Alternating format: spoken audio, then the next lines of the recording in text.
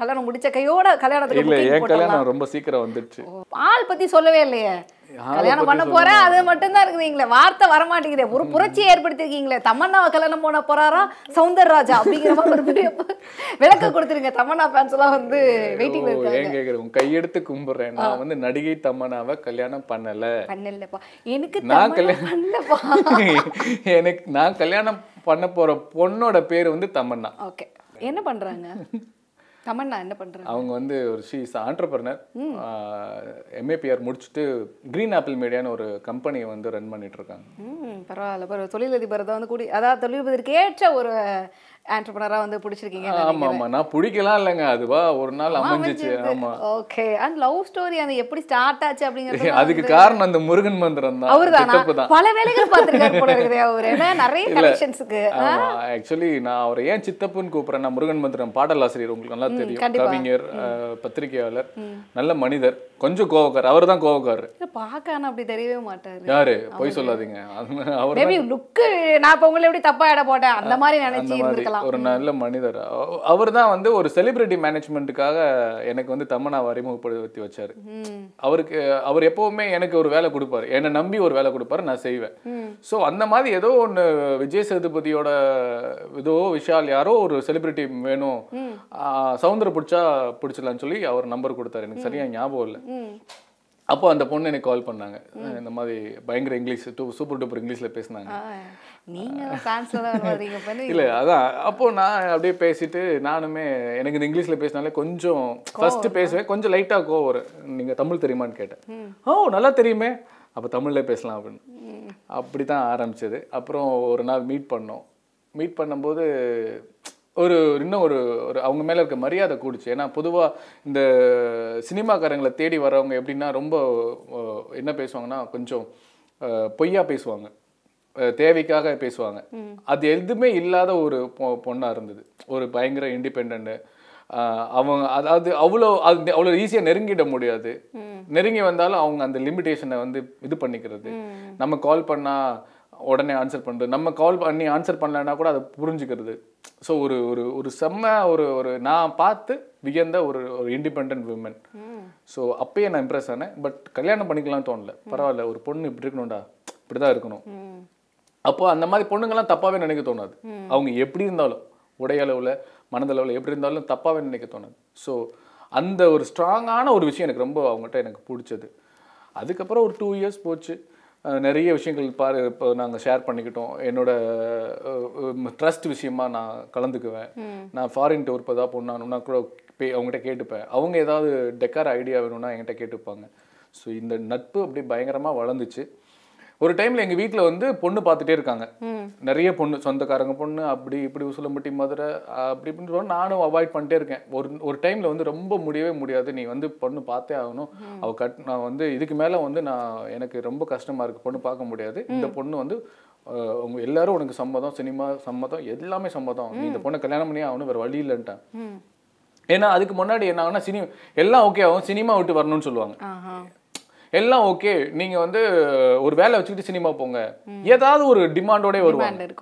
அப்போ நான் வந்து ரொம்ப ஒரு மாதிரி கடுப்பாயிட்டேன். இன்னொன்று என் ஏஜுக்கு பார்க்காம ரொம்ப சின்ன பொண்ணுங்களா இருக்கும் அங்கே ஊர்லேருந்து பார்க்கும்போது, சின்ன பொண்ணுங்க, அது அண்டர்ஸ்டாண்டிங்கே எனக்கு பிரச்சனையாக இருக்கும். அதனால வேண்டாம் அவாய்ட் பண்ணும்போது ஒரு டைமில் இந்த பொண்ணை கல்யாணம் பண்ணனே ஆகணுன்ற மாதிரி ஒட்டுமொத்த குடும்பமே என்னை லாக் பண்ணிட்டாங்க. ஆமாம். அப்போ நான் வந்து வேறு வழி இல்லாமல் நான் ஒரு கேட்டேன், இல்லை நான் கல்யாணம் பண்ணிக்கிறேன், ஆனால் உங்க சம்மதத்தோட நான் காமிக்கிற பொண்ணை கல்யாணம் பண்ணிக்கிறேன், எனக்கு இந்த மாதிரி பொண்ணு தான் வேணும். அப்போ அந்த பொண்ணை நான் கல்யாணம் பண்ணி வைக்கிறேன் அப்படின்னா அவங்க வழிக்கு வந்துட்டாங்க. அவங்க என் வழிக்கு வந்துட்டாங்க. அப்போ நான் எனக்கு இந்த ஜாதி மதம் இதுல கொஞ்சம் எதுவுமே உடன்பாடு கிடையாது. எங்க அப்பா அம்மா இன்னும் அவங்க வில்லேஜ் அது ஒன்று இருந்துச்சு, அதெல்லாம் நீங்க பாத்துக்குங்க, எனக்கு அதுல இது இல்லை. அவன் எப்பா சாமி நீ கல்யாணம் பண்ணாலே சரி அப்படின்னாங்க, பண்ணா மட்டும் போதும் அப்படின்னு. அப்புறம் நான் ஒரு நாள் வந்து என் அம்மா அப்பா ஒட்டுமொத்த குடும்பமே வந்து விஷால் அண்ணனோட தங்கச்சி ஐஸ்வர்யா கல்யாணத்துக்கு வந்திருந்தாங்க. ஸோ வில்லேஜ்லேருந்து வந்திருக்காங்க. எங்கள் அப்பா ஒரு 3வது வாட்டியோ 4வது வாட்டி தான் சென்னையே வந்திருக்காரு. அப்போ எங்கள் அம்மாவும் வந்துட்டு அந்த இதில் ஃபேமிலியோட மிங்கிள் ஆகும்போது கொஞ்சம் என்ன இருந்தாலும் கூச்சம் இருக்கும்ல, நடிகர்களோட ஃபேமிலி நடிகர்கள்னு வரும்போது எங்கள் அம்மா அப்பாலாம் எப்படி, நான் வந்து அங்கே வேலையை பண்ணிட்டு இருந்தேன் ஸ்டேஜில், எங்கே போனாலும் அந்த வேலை தான். அப்போது எனக்கு ஒரு சின்ன, நான் அவங்கள உட்கார வச்சுட்டேன், அந்த குடும்பத்தோட உட்கார வச்சுட்டு, அம்மா இங்கே உட்காருங்க, அப்பா அங்கே உட்காருங்க, சாப்பிட போகும்போது சொல்லுங்கள், நான் ராம் அனுப்பிடுறேன், அசிஸ்டன்ட் அனுப்பிடுறேன் அப்படின்னு. அப்போது வேலை பார்த்துட்டு அப்படி இப்படி திரும்பி பார்ப்பேன், அம்மா அப்பா ஓகேவா கம்ஃபர்டபுளாக இருக்காங்களான்னு. ஸோ இந்த பொண்ணு வந்து எங்கள் அம்மா அப்பாவை அப்படியே பயங்கரமாக பார்த்துக்கிட்டா. அங்கே பல்ப் அடிச்சது. எங்கள் அம்மா அப்படி தான் இருப்பாங்க, எல்லாத்தையுமே அரவணைச்சு போவாங்க. ஸோ எங்கள் அம்மா மாதிரி ஒரு பொண்ணை எங்கள் அம்மா மாதிரியே ஒரு பொண்ணு இங்கே இருக்கா, அப்பா அம்மா பார்த்துக்கிட்டா, அண்ணனை பார்த்துக்கிட்டா, ஒரு சென்னை சிட்டியில் பிறந்த பொண்ணு இப்படி இருக்காளே, அதுலும் பாசு. சென்னை சிட்டியில் இருக்கிற பொண்ணுங்கெல்லாம் வந்து அப்படி பண்ண மாட்டாங்க. இல்லை, நான் பார்த்த வகையில் ரொம்ப கம்மிங்கிறீங்களா? கம்மி தான். இப்போ பல எதிர்ப்புகளை சம்பாதிக்க வேண்டியதா இருக்கும், நீங்க பாத்துக்கங்க. கல்யாணத்துக்கு முன்னாடி யாரும் கூடாது. இல்ல, நான் தவறா இருந்தா மன்னிப்பு கேட்டுக்கிறேன். பட் நான் பார்த்த வகையில் தான் சொல்றேன், என்னுடைய அனுபவத்தோட தான் சொல்றேன். சிட்டில இருக்க பொண்ணுங்களுக்கு வந்து லவ் கம்மின்னு சொல்ல வரல, அந்த எங்க அம்மா லெவலுக்கு இறங்கி பண்றதுன்றது உங்களுடைய பார்வை, அந்த பார்வையில எங்க அம்மா மாதிரியே இருந்தாங்க. அதனால மணி அடிச்சது. அப்படி இப்படி திரும்பி பார்த்தேன், ஐஷுவுக்கும் மாப்பிள்ளைக்கும் கல்யாணம். ஐ மீன் விஷால் தங்கச்சி தாலி கட்டுறாரு, நான் இங்கிட்டு திரும்பி பார்க்குறேன், அப்படியே தமன்னா நடுவில் அப்படியே பல கற்பனைகள் பண்ணி முடிச்சு. ஆமா, இது நடந்தது, இதுதான் உண்மை. இங்கே தான் நான் தீர்க்கமான முடிவு பண்ணேன், இவ தான் என் மனைவி, இவ தான் என் பொண்டாட்டி அப்படின்னு. அடுத்த நாள் எல்லாரும் பேக் பண்ணுறாங்க, கல்யாணம் முடிஞ்சது, எல்லாம் வீட்டில் வந்து பேக் பண்ணி ஊருக்கு கிளம்புறாங்க. நான் தமன்னாவை கால் பண்ணேன், எங்கேம்மா இருக்க அப்படின்னா, இந்த மாதிரி வீட்டில் இருக்கேன் சவுந்தர், வர முடியுமா எங்கள் வீட்டுக்கு அப்படின்னு. ஏன் அப்படின்னா, இல்லை வந்துட்டு ஒரு ஹாஃப் அன்ல போய் எல்லோரும் ஊருக்கு கிளம்புறாங்க, சே பாய் அண்ட் கோ அப்படின்னு. சரி வந்தாங்க, வந்தது முன்னாடி உட்கார வச்சுட்டு எல்லாரையுமே என் அம்மா அப்பா அண்ணன் அண்ணி தங்கச்சி பிள்ளைங்க, தங்கச்சி வீட்டுக்காரரு, என் வீட்டில் குக் சர்வெண்ட், அவங்களையுமே நான் ஒரு அம்மா மாதிரி தான் பார்ப்பேன், விஜயக்கா, எல்லாரையுமே உட்கார வச்சுட்டு இந்த பொண்ணை தான் கல்யாணம் பண்ணலான் இருக்கேன். அவங்க கிட்டே சொல்ல தெரியாது. இப்படி ஒரு ப்ரொபோசல் இந்தியாவில் நான் பார்க்கல. எங்க வீட்டில் இருக்கிற அத்தனை பேர் 40 பேர் வச்சு தான் ப்ரொபோஸ் பண்ணுவீங்க. அதான், அதுதான் பாண்டிங்ன்றது. இப்போ உங்களை நான் புரிஞ்சுக்கிட்ட விதம், என்ன நீங்கள் புரிஞ்சுக்கிட்ட விதம், நான் இந்த விஷயத்த சொன்னால் நீங்கள் அதை அப்போஸ் பண்ண மாட்டீங்க அப்படின்ற நம்பிக்கை எனக்கு வந்துச்சு. எனக்கு அந்த நம்பிக்கை வந்துச்சு. இதை வந்து நான் தனியாக அவங்ககிட்ட ப்ரொப்போஸ் பண்ணுறதுக்கு எனக்கு தோணல. ஐ லவ் யூ அப்படின்னு, I love you Tamannaah, will you marry மீன்னு சொல்கிறதுக்கு எனக்கு இந்த யூஸ்வலாக இருந்தது. என்னோட ஏஜும் கடந்து போயிடுச்சு. ஸோ பார்த்தீங்க பார்த்தீங்களா, நிறைய அதுதான் சௌந்தரம் கிட்ட எனக்கு ரொம்ப பிடிச்சிருக்கு. நிறைய இடங்கள்ல வந்து ஆமாம் இதாகிடுச்சு, நிறைய விஷயங்கள் ஒத்துக்கிறீங்க, அது எல்லாரும் பண்ண மாட்டாங்க. அது வராது, நம்மளே வந்து ஏதாவது ஒரு ட்ராமா பண்ணி பண்ணணும். எனக்கு இந்த ட்ராமா பண்ணுறது ட்ராமாவோட போட்டோம், ரியல் லைஃப்பில் வேண்டாம். அப்புறம் என்ன சொன்னாங்க? அப்போ தான் வந்து அந்த பொண்ணுக்கு ஷாக்கு, இப்படி தான் அப்படி செடி வச்சுட்டு இந்த பொண்ணு தான் கல்யாணம் பண்ணலான் இருக்கேன், என்ன சொல்கிறீங்க, உங்களுக்கு சம்மதம்னா எனக்கு சம்மதம். அந்த விஷயமே இப்போ தான் தெரியும் இந்த பிள்ளைக்கு, இந்த பிள்ளை சம்மதிக்கணும், இவங்க அப்பா அம்மா சம்மதிக்கணும் அப்படின்னு. என்னடா குண்டை தூக்கி போடுற அப்படின்னாங்க. ஆனால் எல்லாருக்கும் ஒரு ஹாப்பி இருந்தது, எல்லாருமே சைலண்டானாங்க. என்னடா அது அப்படின்னு, சந்தோஷம் கலந்த ஒரு நிதர்சனமான அமைதி எல்லாருக்குமே இருந்துச்சு. ஒரு கரெக்டாக 30 செகண்டு ஏதாவது பேசுங்க, ஒன்று இந்த மாதிரி பொண்ணு கல்யாணம் பண்ணோம், பார்த்தீங்கல்ல இந்த பிள்ளை லைஃப் ஸ்டைல் பார்த்தீங்கல்ல, இதுதான் எனக்கு செட் ஆகும், இல்லை இந்த மாதிரி ஒரு பொண்ணை காமிங்க நான் கல்யாணம் பண்ணுறேன் அப்படின்னு சொல்லிட்டு விட்டுட்டேன். இவங்களும் ஷாக் ஆகிட்டு, என்னங்க இப்படி சொல்லிட்டீங்க, உனக்கு பிடிச்சிருந்தா ஓகே சொல்லு, பிடிக்கலையா இல்லைன்னு சொல்லு, எத்தனையோ வீட்டில் பொண்ணு பார்க்க போகிறோம் பிடிக்கலன்றாங்க. ஸோ இது ஒரு இதோ எடுத்துக்கோ, தப்பாக எடுத்துக்காத, நம்ம ஒன்றுமே இல்லை, நான் எதுவும் மனசில் இருக்கதா சொல்லிட்டு டப்புன்னு சொல்லிட்டேன், உன் மனசில் இருக்கிறத நீ நல்லா யோசிச்சு சொல்லு அப்படின்னு சொல்லிட்டு சொன்னேன். ஒரு 1 வீக் டைம் எடுத்து டைம் எடுத்துருக்காங்க. ஆமாம், அப்பா அம்மா கிட்ட கேட்டு. ஸோ அவங்க அப்பா அம்மாவுக்கு கொஞ்சம் பயம் சினிமா அப்படின்னு, அப்புறம் என்னென்னமோ சொல்லியிருக்காங்க, வேணாம் இது செட் ஆகாதுன்னா சொல்லியிருக்காங்க. அவங்க வீட்டில் இவங்க ஸ்ட்ராங்காக சொல்லிட்டாங்க, எவனுமே இந்த மாதிரி ப்ரப்போஸ் பண்ணதில்லை, அந்த அப்ரோச் ரொம்ப பிடிச்சிருக்கு. இந்த வார்த்தை அவங்க அண்ணன் சொல்லியிருக்காங்க. ஒட்டுமொத்த குடும்பத்தையும் கூப்பிட்டு வச்சு ஒருத்த வந்து ப்ரப்போஸ் பண்ணுறான்னா அவன் லைஃப்பில் என்னை நல்லா வச்சப்பாண்ணே, எனக்கு நம்பிக்கை இருக்குண்ணே அப்படின்னு சொல்லிட்டு she supported me. The way I proposed to her, she was impressed. Super. ஆமாம். ஸோ இப்படித்தான் இந்த காதல் ஸ்டார்ட். நிஜமாவே புதுசான லவ் ஸ்டோரி. நானே நிறைய பேர் இன்டர்வியூ பண்ணியிருக்கேன். நான் இந்த மாதிரிலாம் கேட்கல. மொத்தமாக ஒரு ஃபேமிலியை வச்சுட்டு ஒருத்தர் ப்ரப்போஸ் பண்ணது. இன்னும் நிறைய இன்ட்ரெஸ்டிங்கான விஷயங்கள் இன்னும் கிளர்னா வரும்னு நினைக்கிறேன். ரைசிங் ஸ்டார்ஸில் இன்னைக்கு வந்து சௌந்தரராஜா கூட நிறைய விஷயங்கள் பேசிகிட்டு இருக்கிறோம். கிட்டத்தட்ட வந்து பார்த்தீங்கன்னா ஒரு பெரிய ஒரு எப்படி சொல்கிறது லென்த்தி இன்டர்வியூ இப்போயே நான் ஃபீல் பண்ணுற மாதிரி. பிரேக்குக்கு முன்னாடி வந்து ஒரு லென்த்தியான இன்டர்வியூ ஒரு ஃபீல் இருக்கு. பட் இன்னும் முக்கியமான கட்டத்துக்கெல்லாம் வந்து நான் இன்னும் அப்புறம் தான் பேசணும் அப்படின்னு நினைக்கிறேன். ஸோ உங்களுடைய லவ் ஸ்டோரி அழகாக ரொம்ப அழகாக வந்து பேசி முடிச்சுட்டு வந்தோம். கொஞ்சம் பரபரப்பான இடத்துக்கு போய் ஃபினிஷ் பண்ணால் நல்லாயிருக்கும் அப்படின்னு நினைக்கிறேன். ஸோ மீண்டும் வந்து உங்களுடைய நண்பர்களுடைய தலைமையில் நடிகர் சங்கத்தோடைய தேர்தல் வந்து கூடிய சீக்கிரம் வரப்போகுது. ஸோ என்ன ஐடியாவில் இருக்கிறீங்க எல்லாரும்? ஒரு ஐடியாவுமே இல்லை. இங்கே மறுபடியுமே நாங்கள் வந்து ஓப்பன் அன்னைக்காக தான் எங்கள் நிர்வாகத்தோட தலைவர்கள் சொன்னாங்க. விஷால் அண்ணன், கார்த்தி அண்ணன், Nassar sir, பொன்னொன்னு sir, Karuna sir, எங்களுடைய கடமை அந்த பில்டிங்கை கட்டி முடிக்கணும். அதை நாங்கள் இப்போ பேஸ்மெண்ட் வரையும் கட்டி முடிச்சிட்டோம். இன்னும் பெரிய பில்டிங் வரணும், அதுக்கு டைம் ஆகும். ஏன்னா நம்ம அந்த டைமில் போட்ட எஸ்டிமேட்டுக்கும் இப்போ போடுற எஸ்டிமேட்டுக்கும் கொஞ்சம் அதிகமாகிடுச்சு. இடையில வந்து ஒரு வருஷம் வந்து எங்களை செயல்படாமல் வச்சுட்டாங்க. நிறைய ஆமாம் கோர்ட்டில் கேஸ் போட்டு அது வந்து அந்த சிஎம்டிஏ அப்ரூவல் சொல்லுவாங்க இல்லையா, அந்த சிஎம்டிஏ அப்ரூவல் வந்து கொடுக்கவே விடாமல் நிறைய நெருக்கடிகள் கொடுத்தாங்க. அதெல்லாம் தாண்டி தான் இப்போ நம்ம வின் பண்ணி அந்த அப்ரூவல் வாங்கி அடிக்கல் நாட்டி பேஸ்மெண்ட் முடிஞ்சது. பேஸ்மெண்ட் வந்துடுச்சு, ஒரு 15 அடி பள்ளம் பேஸ்மெண்ட் வந்துருச்சு. நீ வந்து டப்புன்னு மேலே இனி நம்மளுக்கு ஃபண்ட் மறுபடியும் ரைஸ் பண்ணணும். இப்போ மலேசியா போய் ரைஸ் பண்ணாங்க, இன்னும் ரைஸ் பண்ணணும். ஸோ இந்த கட்டிடம் வர்றது தான் எங்களுடைய நிர்வாகம் தலைவர்களோடையும் எங்களுடைய கனவும் கூட. ஸோ அது சிறப்பாக செஞ்சுருக்கோம். மறுபடியும் வந்து இந்த டீம் வந்து மறுபடியும் போட்டி போடுவோம். பார்க்கலாம் எலெக்ஷனில் மக்கள் என்ன உறுப்பினர்களுடைய தீர்வு தான். நீங்கள் ஏதாவது தேர்தல் ஏதோ பொறுப்புகளில் வந்து ஏன்னா நிறைய பின்புலத்துலேருந்தே வேலை பண்ணுறப்ப முன்னாடி வர்றதுக்கு இல்லை அது இப்போ விஷாலன் அவங்க முடிவு பண்ணணும். இப்போ இந்த மாதிரி அவங்க டீம் என்னென்ன இருக்குன்னு அவங்க முடிவு பண்ணணும். நடிகர் சங்கத்தோடைய எலெக்ஷனில் ஜெயிச்சப்போ வந்து பார்த்தீங்கன்னா அந்த பொறுப்பை தவிர வேறு எதுவும் பொறுப்புகள் தேவையில்லை அப்படிங்கிறத நீங்களே எல்லாருமே பேசி முடிவெடுத்த ஒரு விஷயம் தான். அந்த நேரத்தில் வந்து உங்களுடைய அண்ணன் வந்து கலா அரசியலில் வந்து நெஜத்தில் இறங்கினார். அதில் நிறைய சர்ச்சைகள்லாம் வந்தது. ஸோ அதுக்கு வந்து ஒரு நண்பராக வந்து எப்படி நீங்கள் வந்து சப்போர்ட் பண்ணுறீங்களா இல்லை என்ன மாதிரி? நான் என்னென்னா இதனால தான் எனக்கும் விஷாலனுக்கும் வந்து எனக்கு ஒத்து போகுது. நாங்கள் ஒரு சில விஷயங்கள் யோசிச்சா நன்றே செய் அது அன்றே செய் அப்படி தான். அந்த ஒரு ஃபயர், அந்த ஒரு இது அது முட்டாள்தனமாக இருக்கலாம், இல்லாட்டி தவறாக கூட முடியலாம், இல்லை இது சூப்பராக கூட முடியலாம். ஆனால் அன்றைக்கி செஞ்சு பார்த்துடணும். இப்போ நம்ம ஒரு நல்லது செய்யணும்னு முடிவு பண்ணோன்னா அன்றைக்கி செஞ்சிரு, அதுக்கப்புறம் அது காஸ் அண்ட் எஃபெக்ட் அதுக்கப்புறம் பார்ப்போம். அப்புறம் பொறுமையாக யோசித்து நாங்கள் சில விஷயங்கள் பண்ணி நம்ம கற்றுக்கிட்டு வரலாம். இது நான் சொல்லக்கூடிய பதில் வந்து முட்டாள்தனமாக கூட இருக்கலாம், இல்லை அறிவு கம்மியாக, ரெண்டுமே ஒன்று தான் இருக்கலாம். பட் எனக்கு என்னன்னா அது சரியா தான் பட்டுச்சு விஷாலனோட. ஆனா உள்ள இருக்கிறவங்க நிறைய பேருக்கு வந்து இது பிடிக்காம நிறைய அதிருப்திகள்லாம் நடந்தது. இல்ல அதுதான் சொல்றேன். அவர் பொன்னொன்னன் சார் வந்து தெளிவா சொல்லியிருந்தார் அவருடைய விளக்கத்துல வந்து என்னன்னா, நம்ம நிர்வாகம் உள்ள வரும்போது நிர்வாகத்தில் இருக்கக்கூடிய பதவியில் இருக்கக்கூடிய உறுப்பினர்கள், தலைவர்கள், செயலாளர்கள் வந்து வேற எந்த ஒரு கட்சியிலையும் இருக்கக்கூடாது, வேற எந்த ஒரு அரசியல் துறை சார்ந்தும் இருக்கக்கூடாதுன்றதுல தெளிவா இருந்தாங்க. அதுதான் அவர் சொன்னார். இந்த கட்டிடத்தை கட்டி முடிக்கிற வரையும் நம்ம முழு கவனம் இதுல தான் இருக்கணும்ன்றதுனால அவருடைய ஒரு நியாயமான ஒரு வெளிப்பாடு தான் வெளிப்படுத்தினாரே ஒழிய அதுபடி அண்ணனும் வந்து அதை ஒத்துக்கிட்டாங்க. விஷால் அண்ணனும் ஆமா அப்படின்னு சொல்லும்போது ஸோ அது ஒரு பெரிய பிரச்சனையாக இல்லை. ஓகே, இந்த இடத்துல இன்னொரு விஷயமும் நான் கேட்கணும்னு ஆசைப்படுறேன். நடிகர் சங்கத்தோட கட்டடத்தை கட்டுறதுக்காக நிதி திரட்டுறதுக்காக நிறைய இடங்கள் போகிறீங்க, கலை நிகழ்ச்சி நடத்துறீங்க.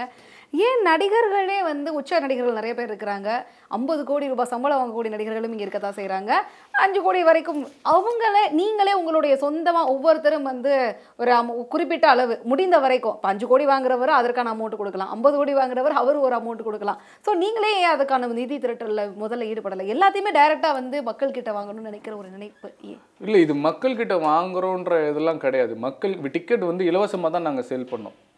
ஒரு சில டிக்கெட் மட்டும்தான் விற்றாங்க. இங்கே சென்னையாக இருக்கட்டும் இல்லை மலேசியாவாக இருக்கட்டும், ஒரு குறிப்பிட்ட டிக்கெட்ஸ் மட்டும்தான் ஒரு மொத்த நிறுவனம் வாங்கி அந்த கலெக்ஷனை வந்து ஏன்னா கவர்மெண்ட் கிட்ட நம்ம ஃப்ரீயாக பண்ண முடியாது. அதை வச்சு ஒரு ஒரு ஒரு அநாத குழந்தைகளுக்கு கொடுத்தோம். இங்கே வந்து கடலூரில் ஒரு நம்ம ஸ்ரீலங்கன் ரெஃப்யூஜ் கேம்பில் படிக்கக்கூடிய அனைத்து தமிழ் குழந்தைகளுக்கும் நம்ம ஒரு 10 லட்ச ரூபா கொடுத்தோம். 10 லட்சமோ 30 லட்சமோ எனக்கு சரியாக தெரியல. மலேசியாவில் இதே மாதிரி ஒரு கலெக்ஷன் வாங்கி அங்கே கஷ்டப்படுற தமிழர்களுக்கு தான் கொடுத்தோம்.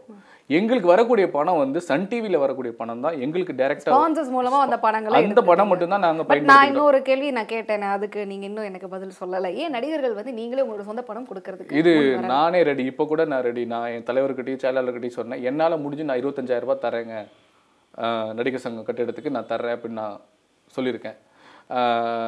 குருதட்சணையாக மாதம் ஒரு 1000 ரூபாய் நம்ம கட்டுறோம் ரேஞ்சுக்கு. இந்த மாதிரி எல்லா நடிகர்களும் வந்தால் பாராட்டலாம், நல்லது தான். வரணும், அவங்களுக்கு தோணணும். ஸோ வரணும். ஒரு இப்போ சூர்யா என்ன பண்ணியிருக்காரு, ஒரு கட்டிடம் வந்து அவரே இது பண்ணியிருக்காங்க. விஜயலட்சுமி அம்மா 5 லட்ச ரூபா கொடுத்துருக்காங்க. நிறைய பேர் கொடுக்குறாங்க. இந்த லிஸ்ட்டும் நாங்கள் செய்தியாக வரும்.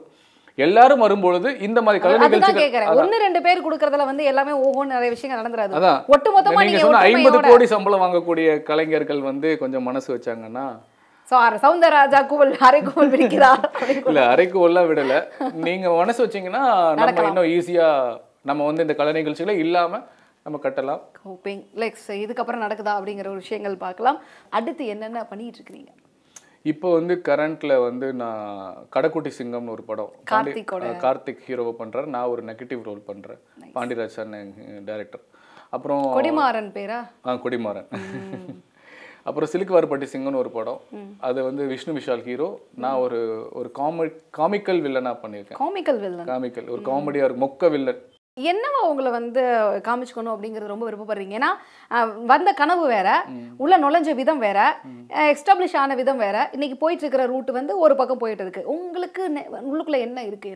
எனக்கு இன்னும் ஆசை நிறைய இருக்கு, பேராசையே இருக்கு. ஒரு பெரிய ஆக்ஷன் ஹீரோவா வரணும்.